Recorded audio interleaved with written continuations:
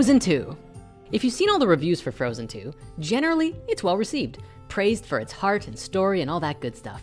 But there's this deep undertone of the movie that, as far as I can tell, hasn't been dissected. Frozen 2 takes us deep into the unknown, but much do we take for granted just how unknown the deep truly goes. Wait, what? Let's start with this. Have you ever heard of a thing called The Last Airbender? Specifically the show, not the movie. Excuse me, thinking of the movie just, ugh.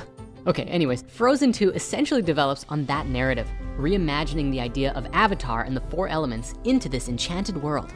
The four elements are not found as benders, however, but are still reflected by beings or spirits made up of their respective element. Elsa, the last Icebender, essentially experiences her own personal transformation into the Avatar by the end.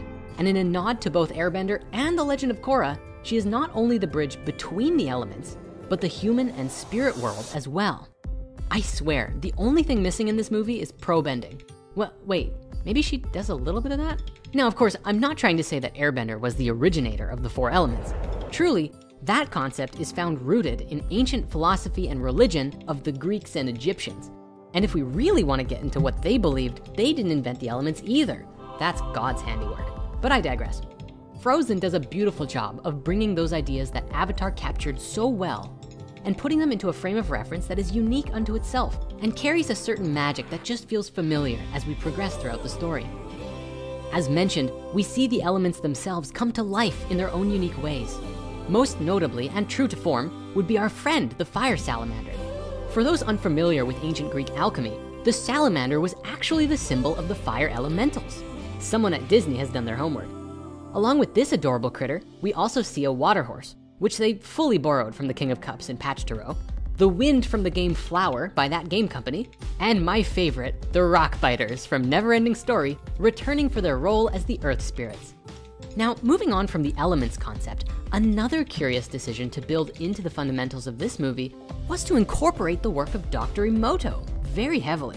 I mean leaning into it hard, nay, body slamming the audience with a continuous stream of lines, mostly from Olaf, about how water has memory and it remembers everything. And honestly, I'm not at all upset about that.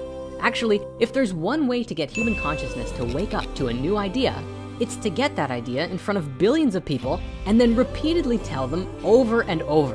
And that is precisely what Disney has done here.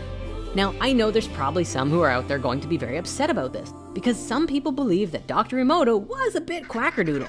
So it's worth noting that the science here is more than a little legit. And I'm not just talking about Emoto. Recent discoveries by a German group of scientists demonstrated that water was able to carry a microscopic pattern based on the surrounding environment, carrying the pattern and integrating with future patterns it received over time. I won't get into the specifics here, but I'll put a link in the comments if you want to learn more. Ultimately, the study showed us that water really does have memory and that water can pick up and store information from all of the places it's traveled through, connecting people and places through time by the memories that it carries. Ah, how beautiful. And we can take this even deeper. If we consider this from the lens of Greek alchemy and the relationship of the element water to our emotional bodies, then we can see that it is our emotions through which memories are stored. Think about it. If you are emotionally invested in some big life event, it means a lot to you and you have no problem recalling it. But try and remember what you had for lunch like 7 weeks ago. Unless it was a particularly memorable lunch. I mean, maybe you just happened to sit down for a meal with, I don't know, the Avengers. With the exception of those instances, things like this generally get faded out of our minds in favor of the things that mean a lot more to us. And this brings us to where Frozen 2 gets deep, and I mean deep. One of the main themes of Frozen 2, if not the mainest main theme, is that of a social commentary on the relationship between the indigenous cultures of the world and, well, white folk. And they released the movie just in time for Thanksgiving too. Of course, they've done it in a way that's very tasteful and accessible, considering the root subject matter here is the mass genocide and suppression of an entire civilization that gave us pretty much the world we have today. And that can be a rather uncomfortable part of life that most people don't like talking about. But here's where the unknown lights up with spiritual sparkles. Traditionally, in many ye olde symbolic languages, such as the tarot for example, the elements are often represented by special items. In the instance of the tarot, we have the cups, wands, swords, and pentacles or discs. These are the water, fire, air, and earth elements, which of course are metaphors for our emotions, our spiritual willpower, our minds, and our physical bodies. Towards the finale of Frozen 2, during the big reveal where we see how the war between the two cultures broke out in the first place, we see it was, well, just like it was in real life. Malicious intent from the white people leader who was afraid of the natives because they used magic and decided to kill them. But at the moment of this big reveal, we see the way it happens. The general with a sword standing over the native leader holding a cup. I don't think we can get a screenshot of this scene in particular just yet, so here's a Patchman version instead for now. As we just explored, the swords reflect the element of air, which is the mind and thoughts, and the cups are the emotions and the feelings. When you really dive into the tarot, it also explains how when the mind is not tempered with peace, it can become an instrument of suffering, confusion, and cruelty. You see, for the indigenous leader, they could have given him anything. He could have been smoking a peace pipe, playing a drum, or whatever, but the producers gave him a cup. Why? The scene and story is a description of cutting off from one's feelings and looking at the world through a limited perspective, and this action is rooted in fear. This subtle yet powerful imagery shows us what happens when we create from a place devoid of feeling. Without empathy or an emotional connection to ourselves or others, we lose our compassion and then our humanity.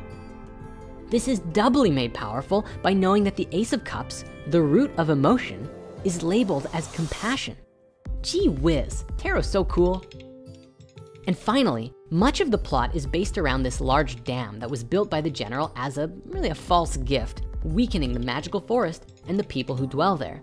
The dam itself is a reflection of the barrier that society has installed, which limits us from truly being free to express ourselves, keeping the magic within us trapped inside. I say that society has installed specifically because it was not the current generation who built the dam, but several generations prior in the movie, indicating that all of us are born today into a world that conditions us to think a certain way about life. And it's up to all of us to go back into history, discover the truth about who we are, where we came from, Atlantis, and change our future with new information. In addition to that, the movie also explains how to solve this problem in another way, through the character Kristoff. Sure, he spent the majority of the movie trying to get hitched, which at least it's the man swooning as opposed to the woman, which, let's face it, is overdone. But there was one part where he was singing with Sven the reindeer, and the song ends with Sven singing, "Kristoff, let down your guard." And this is how we break our own inner emotional dams. Stop being so uptight and defensive and open your heart to love. My very last point, am I the only one who noticed that Elsa fully teleported at the end? I mean, look, she's way up here in the North Isles. The dam breaks down here and goes rushing to Arendelle with like crazy momentum. And within a split second, she's there just in time to stop the flood. And then the water just completely vanishes. Like we don't get to see that it probably would have bounced off the rocks and came back, but no, that's fine, it's just gone. Anyways.